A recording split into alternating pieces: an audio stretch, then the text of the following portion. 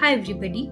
Today in this video, we are going to learn how to debug a Canvas app in Power Apps.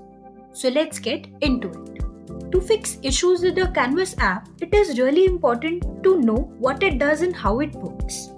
Sometimes, just looking at the code or error messages is not enough.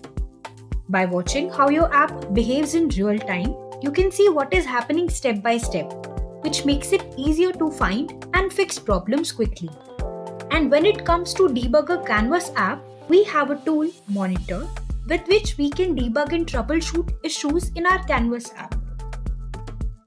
It is a tool that offers makers a true low-code approach through a rich troubleshooting experience that doesn't require any complicated setups such as plugin installation or configuration settings.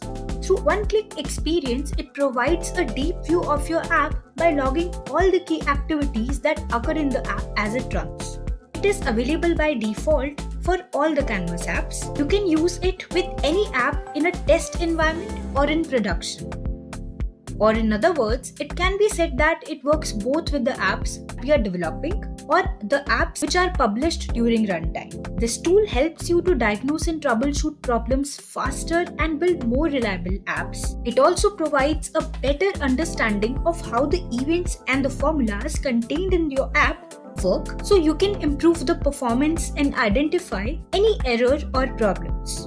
To use Monitor for your app that you're currently working on or developing, sign into your Power Apps, navigate to the Canvas app that you want to debug. Here for the demonstration, I have created a demo debug app. On the left pane, select this icon that is Advanced Tools and select Open Monitor. This action will open Monitor in a new browser tab and will connect it to your existing Power Apps Studio session. Here, a notification will appear on the top to show the current monitoring session as Studio session. Now, go back to your app and play it. You can perform the actions as required. Like here, I have created a very simple app which will take input of customer name, customer ID, the feedback, and will submit this data in a SharePoint list. So now let us see how the events which I am going to perform on my Canvas app here are reflecting on the Monitor dashboard. I'll click on this customer name input. I will go to the Monitor dashboard and see select type of operation is reflected here. Now I will put some input like the name of the customer, and after that again I will go to the dashboard and see set property type of operation has been monitored here on the CNAME input type of control with text property. So it means that whatever action I am going to perform on my Canvas app here is going to be monitored on the Monitor dashboard. So one by one, I'll be filling the information. Customer ID as 22 and my feedback as a positive experience. Now I'm going to click on submit. See, I am getting a network error when using patch function. The requested operation is invalid. Okay, to get some more details about this error, we will go to the Monitor dashboard and see we are getting 3 errors on 3 events. Before getting into the details of the errors, we can see that here we have multiple columns like ID, time, category, operation, and many more. The ID column specifies the sequence number of the events which are performed on the Canvas app. The time column specifies the time of the event has occurred. Category column specifies the type of event such as network, user action, function, runtime, and many more. The operation column specifies the internal name of the operation of the request inside the app. The result column gives a description of the status code, that is like success, error, etc. The result information is a detailed translation of the error codes and the failures. Like here, patch request payload is a description about this success result for the data operation event here. The status column specifies status code of a network request. Like here, it is showing 400 for network type of category for submit button here. Here the duration helps to understand the performance of network calls in the app. That is 1145 milliseconds is the time taken for the request to be sent and a response to be received. This duration column is very important to analyze the performance of your Canvas app. Then the data source column specifies the name of the data source assessed by event operation. Like here, for the network type of event, we have feedback list, which means that on click of the submit button, the data is going to be created on feedback list, which is a SharePoint list.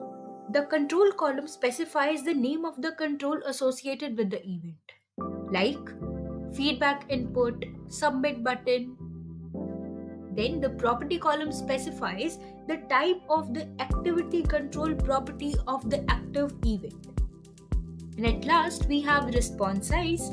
It represents the size of a response received from the sender to your apps in bytes. To know some more details about your error, you can just simply select the error and a panel will open in the right hand side.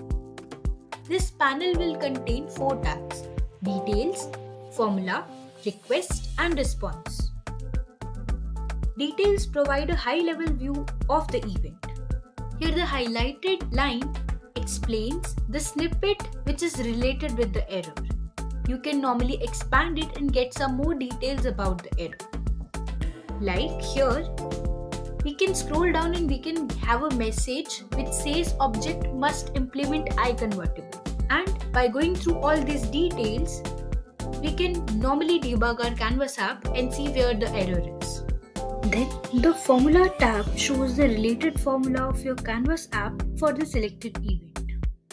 The name of the control property triggering the event is displayed on top of the tab and inside the event table. Then we have the Request tab, which shows the exact network request that was made. You can expand the headers and the body to get more details about the request. And in the similar way, we have response. And you can expand headers and body to get exact response which we got. Now we have some more additional features about the monitor tool. You can filter and sort each column as per your requirement. Like you can sort from smaller to larger and vice versa. You can filter a particular column with the help of these options, and you can even move the column left or right as per your need. And at last, you are also having an option to pin any column that you want to left or right. Like here, the ID column gets pinned to the left direction. And in the similar way, you can unpin these also. Then you also have an option to upload and download the event logs that are shown in the table for offline analysis and troubleshooting issues. The downloaded trace file can be exported as a JSON or an Excel file and is shared with others so they can help you to solve your problems as well. And apart from these, Monitor tool also offers 2 features to facilitate collaborating troubleshooting and debugging of the Power Apps problems. That is, the first, to invite the users. This feature enables makers to share a monitoring session by inviting other team members within the same organization to the same monitor session. This helps you to quickly collaborate and debug the app together without the need to share your screen. When you invite others to participate in a session, they see exact same app events in their own browser without having to open the app or the need to reproduce the specific scenario that you are debugging.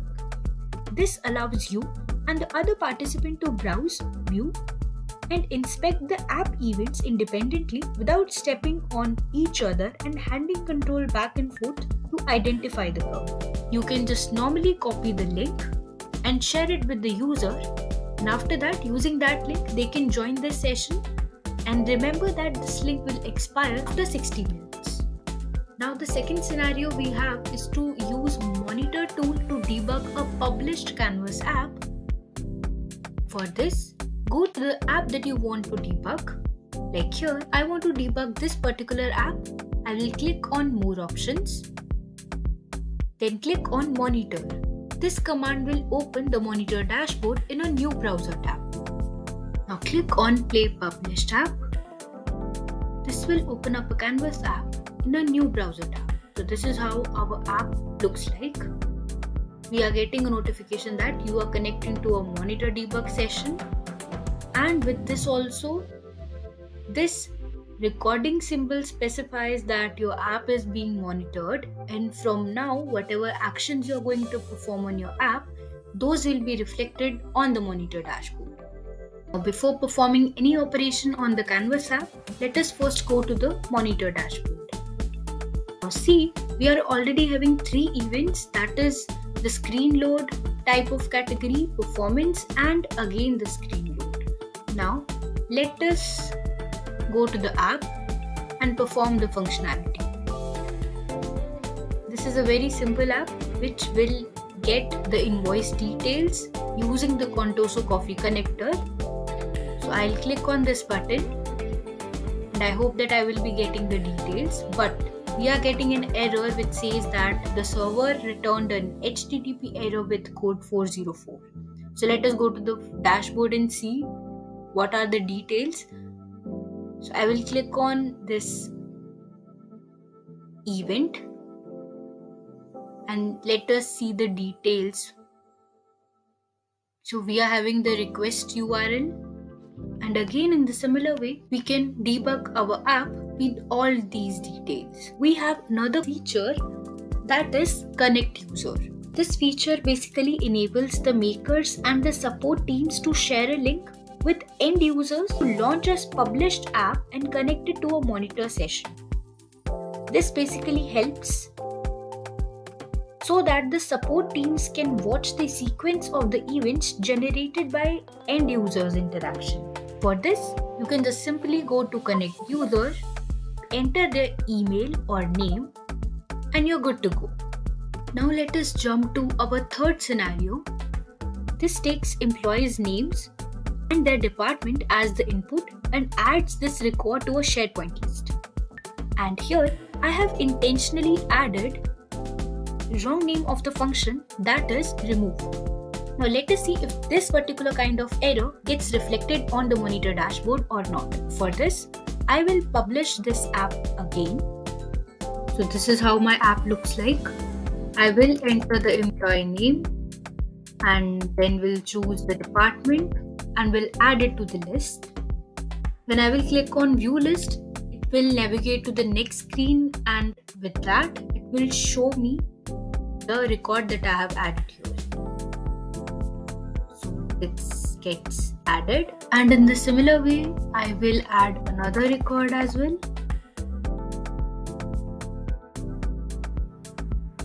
Now I will click on the delete icon and see if I will be getting any error notification here. Okay, we get no notification here. Now let us jump to the monitor dashboard and see if we are getting any error.